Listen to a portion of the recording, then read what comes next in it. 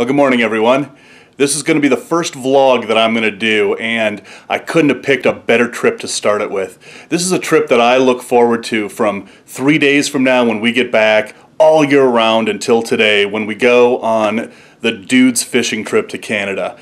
We all load up in a Winnebago, we drive 8 hours north into Canada and fish our brains out for a couple of days. This trip is going to be epic. I've got all my reels and my rod, and in this bag is all my filming equipment, GoPros, connector cables, battery chargers, whatever, clothes, and my whatever. I always overpack and then wind up wearing half of what I always pack. But anyway, tackle box in complete disarray. That's fantastic. That's good. Anyway, I'm all ready to go on the fishing trip. So they're going to be here to pick me up in about 5 minutes, and we'll see you on the road to Canada.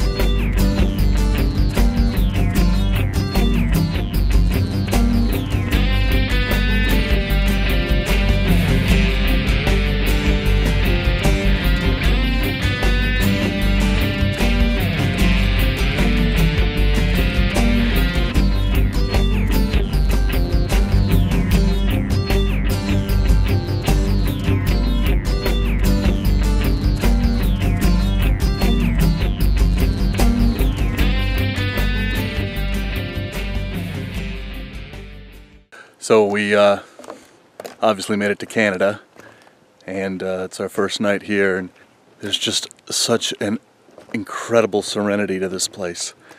The air is sweet. I bet air was like this before the Industrial Revolution. You can't smell exhaust or industry or city. There really is a sweetness to the air up here.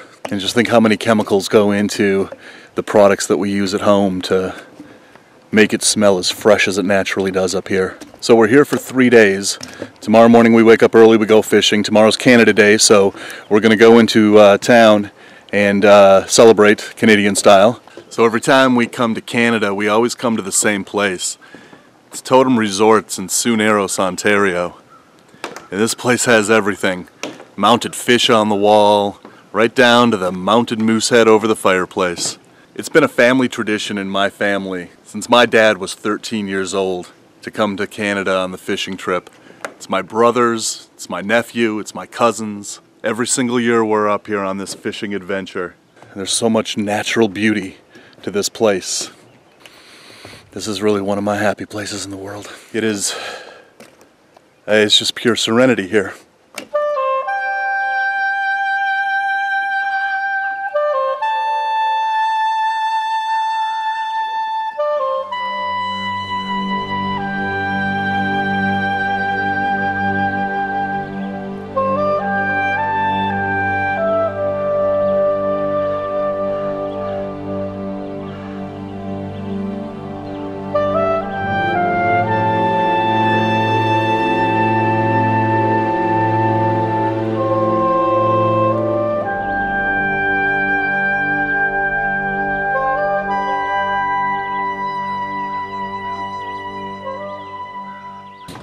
Morning.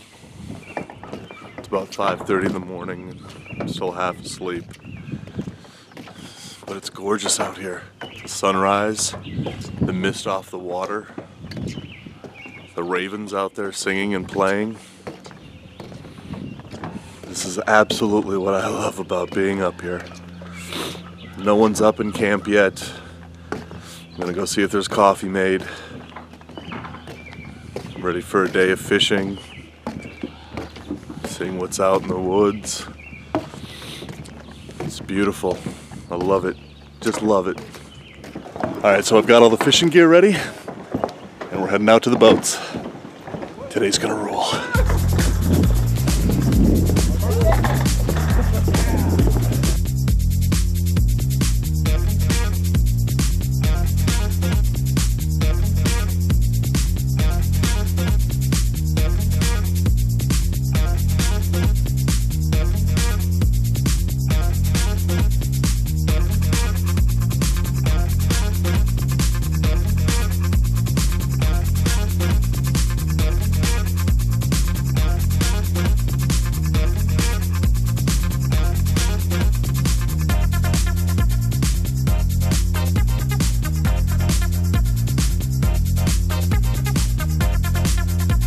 We've landed at our first fishing spot, and I've got my leech.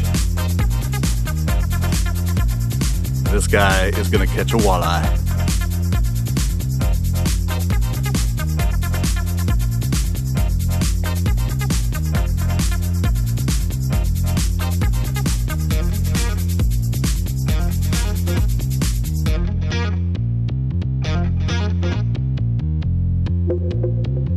Big walleye, back to Canada.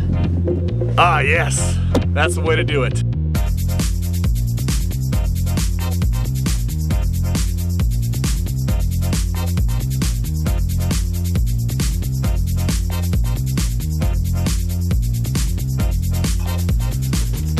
Yes.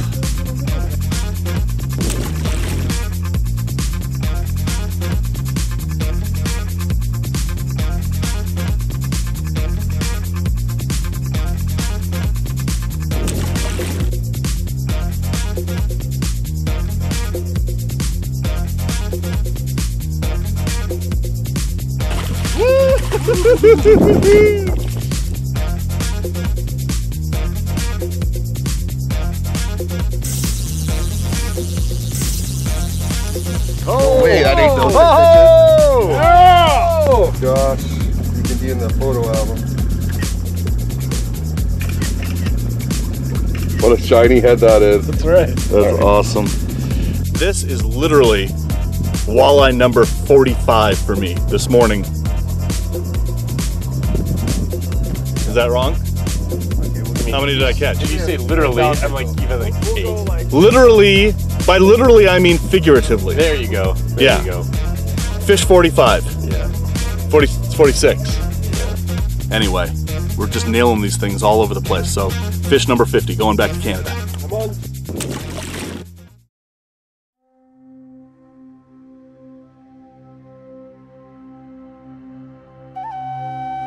So I took a break from fishing to take a look at some of the historical and cultural aspects of the lake, and where I'm standing right now is a tiny little island in the middle of the lake. It's called Wendigo Rock. And here, centuries ago, native peoples of this area came to carve effigies in the rock, petroglyphs. And they're still here to this day. And people from all over, especially native peoples from this area, they come to give homage to this place, offer gifts. It's become a very sacred place, and it's incredible to come on a fishing trip to Canada and yet experience this historical, cultural aspect of this lake that so many people that come here to visit never even give a second thought to.